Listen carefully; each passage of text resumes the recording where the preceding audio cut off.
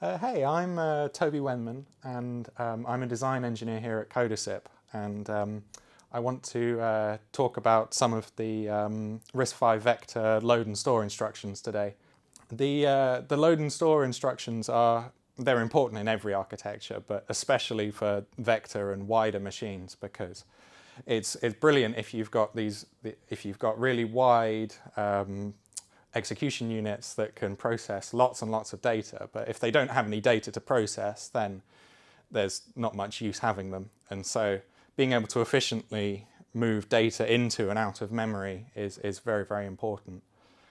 And that's made even more important by the memory-to-memory nature of RISC-V vector because of the agnostic vector length. There are a few different types of load and store instruction that are described in the ISA manual for the vector extension, and these can be broken into three main types essentially, which they're called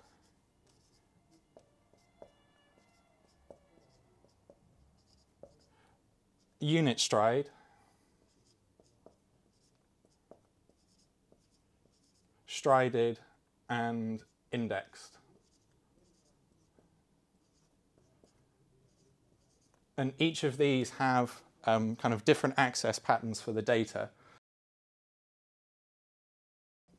And so if we just look at the unit stride case first, this essentially takes contiguous chunks of memory and will load them into your vector register file. So the vector extension adds 32 architectural registers. So there's V0 through to V31, and each of those registers are one vector length wide, which is a configuration you can choose. So this can be anything from 128 up to ridiculously wide. So if we look at the unit stride case for the load and stores, they are this is essentially when you have one contiguous block of memory that you'd like to copy into or write out of your vector registers. So if you have a big chunk of memory, a unit stride will, at some base address,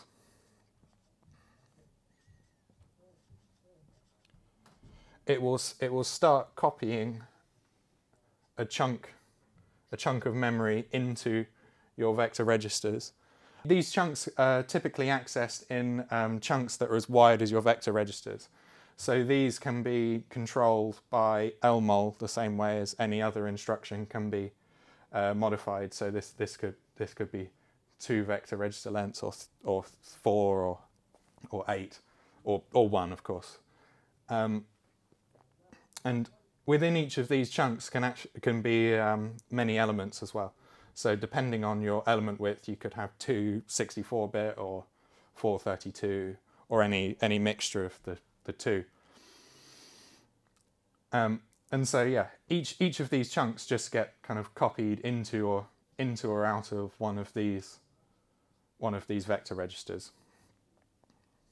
And that's this really simple case. So you can use that for if you're operating over a large kind of contiguous block of memory. So something really simple like a memcopy. So if you wanted to vectorize memcopy, where you could just copy data in and then write it out somewhere else, you'd use these instructions. The strided case is similar, but has one extra feature. And the difference is that the accesses aren't based on your vector register width, they're based on elements. So you still have a base address, just like unit stride.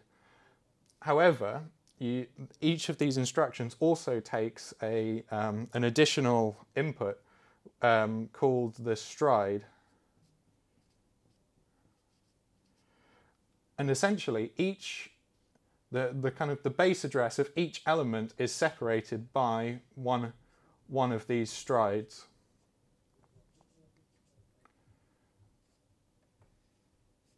And so what this allows you to do is it allows you to pick up individual elements from from memory, as long as they're spaced kind of contiguously. So a really good example of something like that would be if you had a C-style struct that had kind of many elements in it. So if you had, I don't know, some like an integer and then a float and then another integer, and you just wanted to pick out the floats, you could set the stride to reach into the struct and just grab the elements you want. Because if this is the integer you don't want in here and this is the integer you don't want in here, you can jump along and just pick what you want. And each of these elements which are loaded get packed into the vector register without any gaps. So these elements would all get kind of concatenated together, back to back to back in your vector register.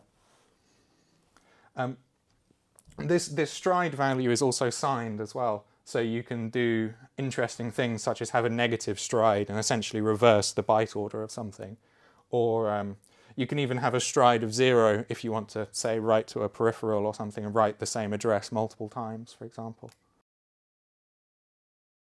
The indexed case is another generalization on the loads and stores. So instead of unit stride, where everything's back to back, or instead of strided, where there's a fixed distance between each element, indexed, instead of taking a stride, takes a second vector register that includes an offset for each individual element.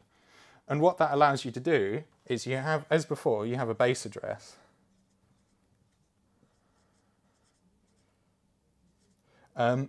But each element can have its own individual offset.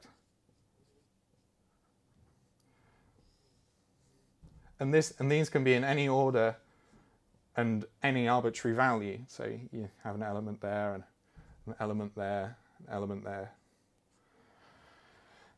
This allows you to do some quite complex algorithms, all kind of directly within memory, and without having to kind of stream, or without having to move individual elements to and from the scalar side of the machine to place them in individual places.